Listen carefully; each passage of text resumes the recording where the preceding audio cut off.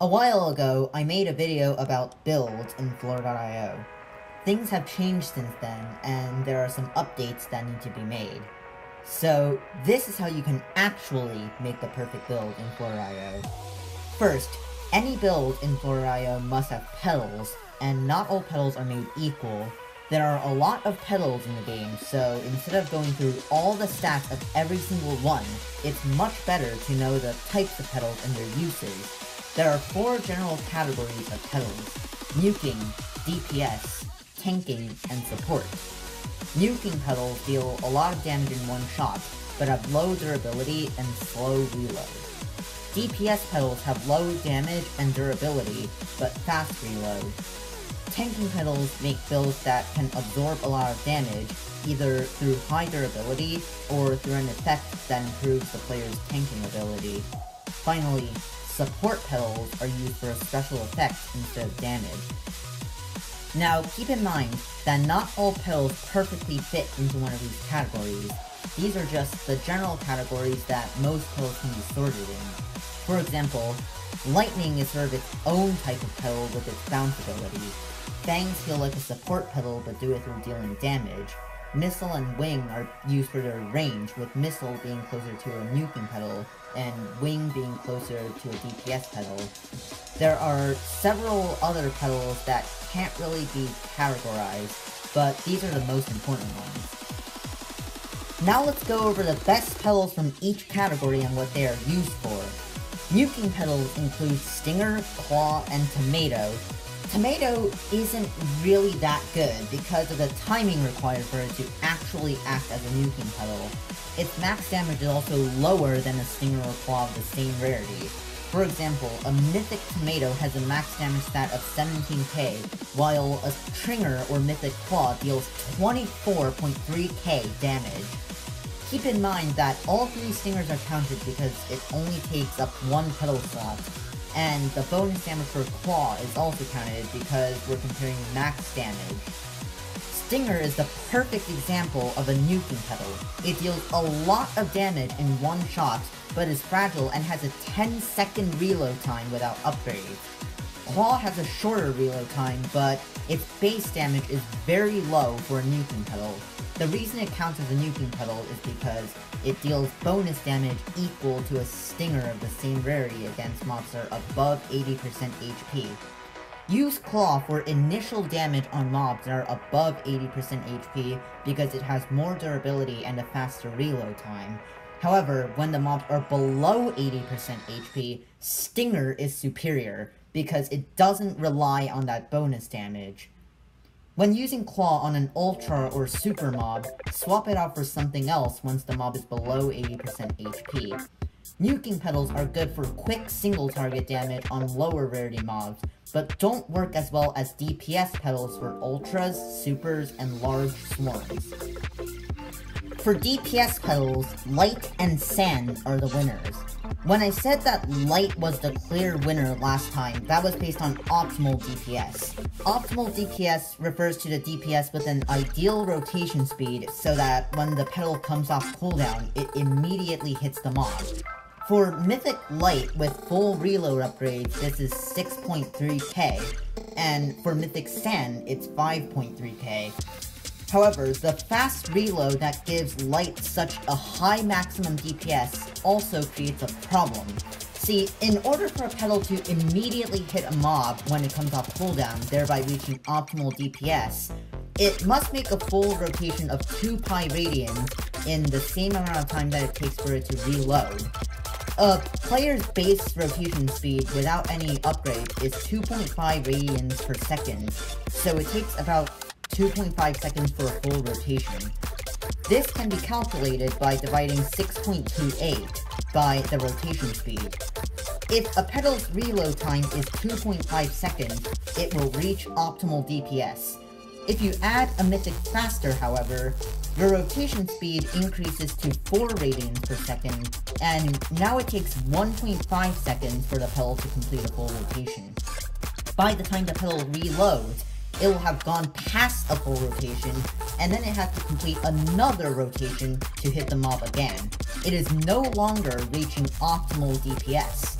However, Let's say the pedal's reload is much faster, only taking 0.9 seconds.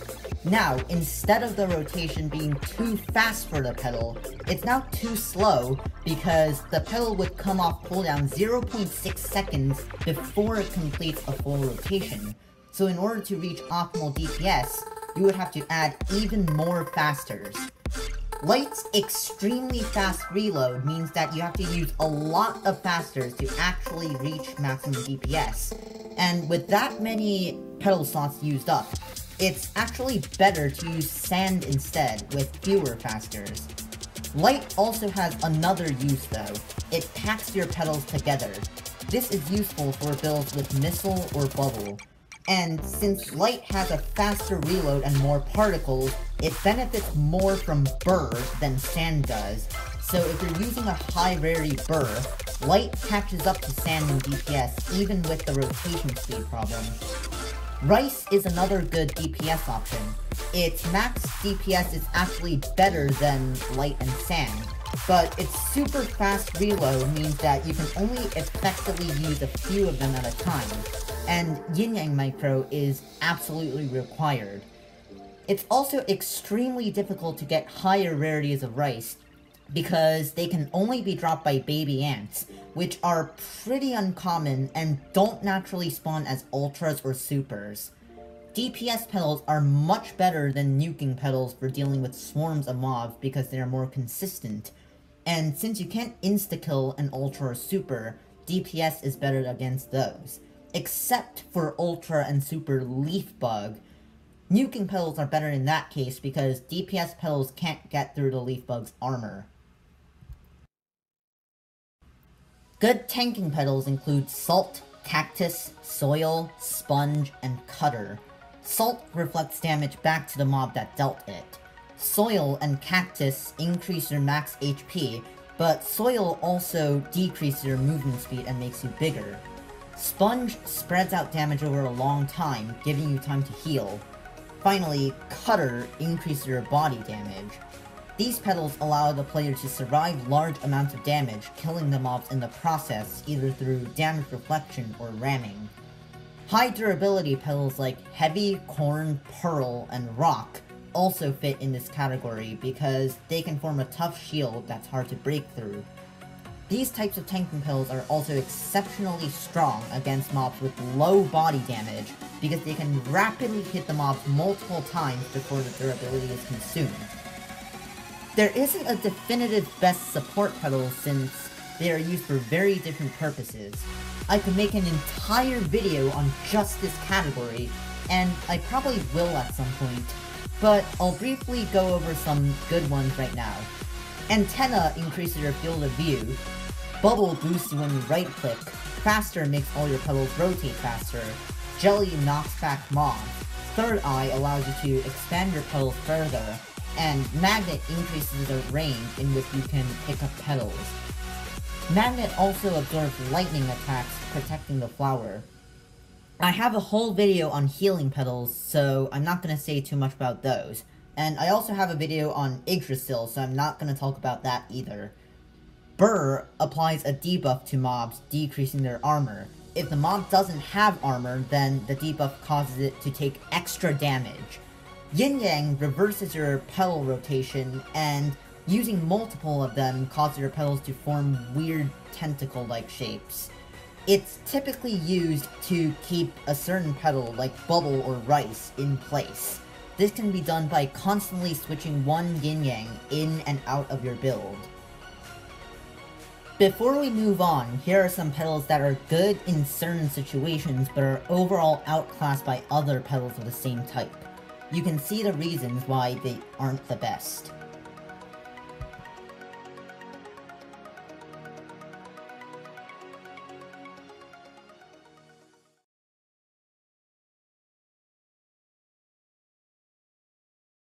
Other than the pedals, there are a few other things that influence your build. The higher your level is, the more health and body damage your base flower has, which affects your tanking ability. Your upgrades also play an important role in your build. The most important upgrades for your build are loadout and reload, because a good build definitely requires more than 5 pedals. and reload upgrades significantly increase your DPS potential. You should try to get these upgrades early on. Crafting doesn't directly change how powerful your build is, but it's an important upgrade as well because it'll allow you to get higher rarity petals. Sharp edges, medic, and health are also good for your build, but they're less important than the upgrades previously mentioned. Petal rotation is an upgrade where more is not always better. As I said earlier, it depends on the reload time of your petals, so make sure to check the ideal rotation speed for your build, either by doing some math or using a DPS calculator.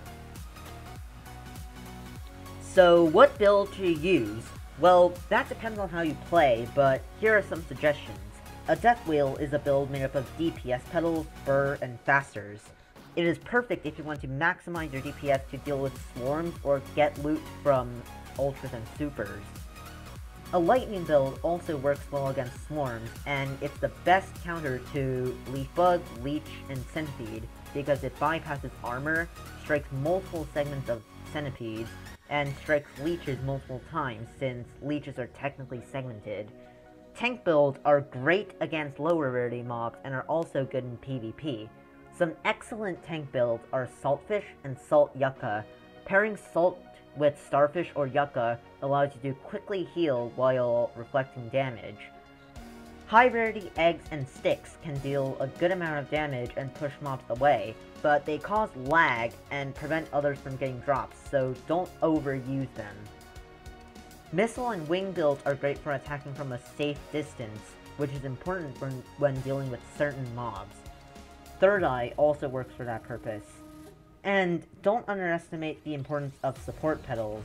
Healing petals should almost always be used, and faster is absolutely necessary for DPS builds. As I said earlier, I made a video about healing petals a while ago, and if you haven't watched already, you should absolutely check it out, because healing petals are an essential part of your build, and it's important to know which ones are better, especially after the healing nerf.